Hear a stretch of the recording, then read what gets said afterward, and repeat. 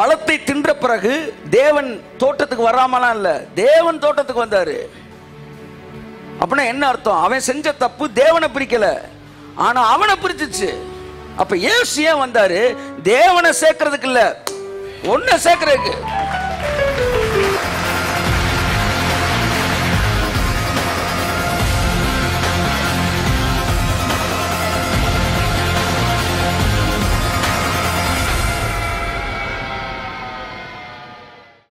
இயேசு ஜெயிச்சாரு. நல்லா கவனிங்க, இயேசு ஜெயிச்சாரு. இயேசுவின் அறைக்குள் நீங்கள் என்ன செய்கிறீர்கள்? இருக்கிறீர்கள். நீங்களும் ஜெயிப்போம் அல்ல, ஜெயித்தீர்கள்.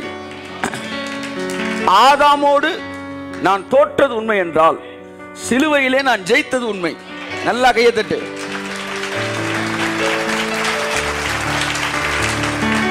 மனதை திடப்படுத்திக் கொள்ளுங்கள். ஆதாம் பாவம் செய்த பிறகு அந்த சாபம் பரம்பரைகளுக்கு வந்தது, ஆயிரம் ஆயிரம் சந்ததிக்கு வந்தது.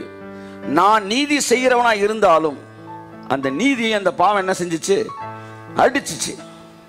அடிச்சு ஆதாமின் பாவம். எத்தனையோ நீதிமான்கள் பழைய ஏற்பாட்டில் இருந்தாங்கல்ல, அத்தனை பேர் செத்தாயெல்லாம் சாகலையா? அப்படின்னா என்ன அர்த்தம்? இவங்க நீதியை விட ஆதாமோட பாவம் பவர்ஃபுல்லா இருந்துச்சுன்னு அர்த்தம். அப்படித்தான். அப்படியே பொறுத்துக்க. நான் கிறிஸ்துவுக்கு நீதிமானா இருக்கிறேன். இப்ப நான் ஏதோ ஒரு பாவம் செஞ்சிட்டனால நான் பாவியாகிற முடியாது. செய்யுங்கள் என்று சொல்லவில்லை, பிராக்கெட்ல எழுதிடுறேன். செய்தாலும் உங்கள் வாழ்க்கையிலே நீங்கள் திட்டமிடுவதில்லை. என் அன்புக்குரியவர்களே, அந்த நீதி இந்த பாவத்தை அடிச்சு தகர்த்து, நீதி என்னை ஆளுகை செய்கிறது. கரங்களை தட்டி கர்த்தர் நன்றி சொல்லுவோம். இந்த செய்தி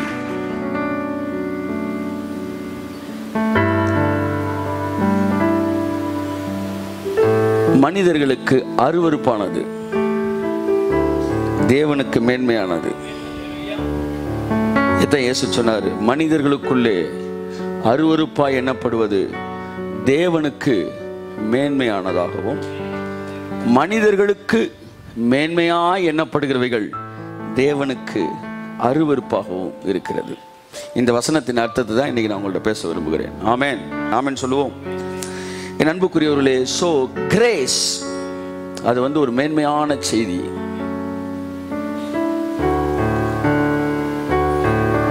அதை நீங்க தேவனுடைய இடத்துல இருந்து பார்த்தீங்கன்னா தான் அதனுடைய மேன்மை தெரியும்.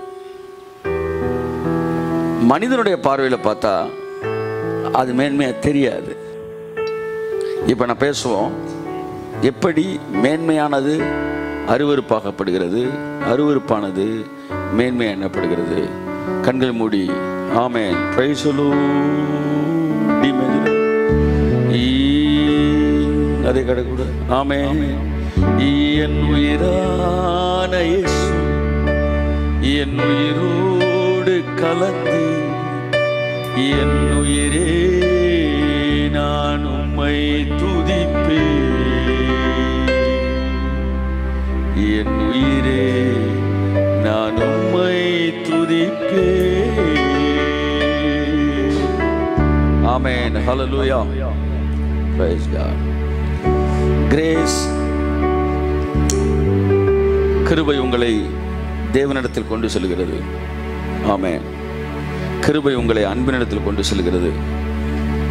நான் இந்த ஆவியானவருடைய கைடன்ஸை பற்றி, ஆவியானவருடைய விஷயங்களை 7 விஷயங்களை பேசணும்னு சொன்னேன். ஸோ இந்த நாளில் இந்த words connected with grace, grace connected words, அந்த டேர்ம்ஸ்னு சில விஷயங்கள் நான் உங்கள்கிட்ட வருகிற நாட்களை பேச விரும்புகிறேன். ஏன்னா அந்த உணர்வின் பூரண நிச்சயம் உங்களுக்கு குறையும் என்றால், மறுபடியும் அந்த உணர்வை நீங்கள் கிறிஸ்துவுக்குள் மன்னிக்கப்பட்ட அறிவல்ல, மன்னிக்கப்பட்ட உணர்வு. ஆமென். உயிரான இயேசு என் உயிரோடு கலந்து, என் உயிரே நான் உம்மை துதிப்பேன், என் உயிரே நான் உம்மை துதிப்பேன்.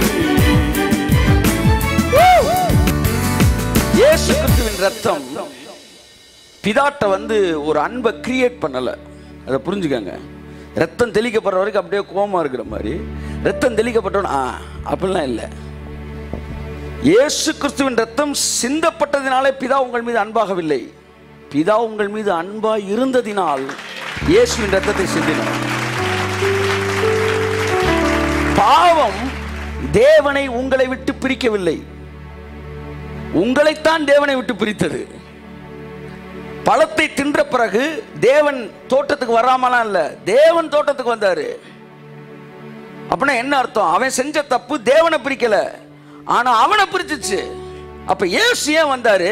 தேவனை சேர்க்கிறதுக்கு இல்ல, ஒன்ன சேர்க்கிறதுக்கு.